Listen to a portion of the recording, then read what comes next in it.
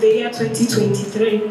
And then the last point is we empower young Africans to tell their own story on the space of the internet. Now, if you don't tell your story, who will?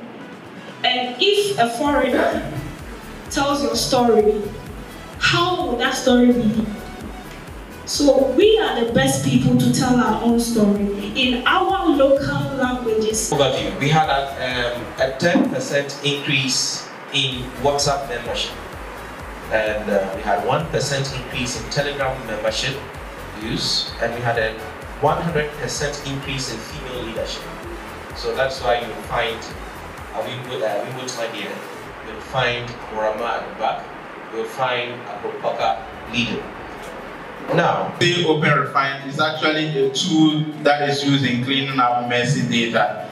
A lot of us that have studied data analytics, you would have realized that they give you a very nasty data and you want to refine this data into something that makes sense. Open Foundation West Africa to teach students of Accra College of Education. In Accra, we taught them how to contribute on Wikipedia in the Ghanaian Pidgin language, since it's used by youth on social media, in songs, billboards, entertainment, etc. So we are part of the Ghanaian Languages. So we are just like a project to the Dagbani User Group.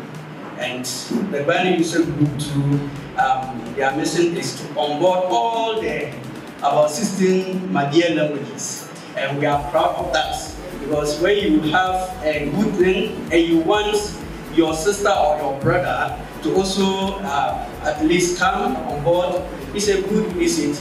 And we are always proud of it. Good. That language is the 10th most spoken language in Ghana, right? It's number 10. And in Ghana, we have something we call government-sponsored language. So these are languages that the government sponsors to be taught or to be trained in. Next, the reason why we are studying the Wikipedias is that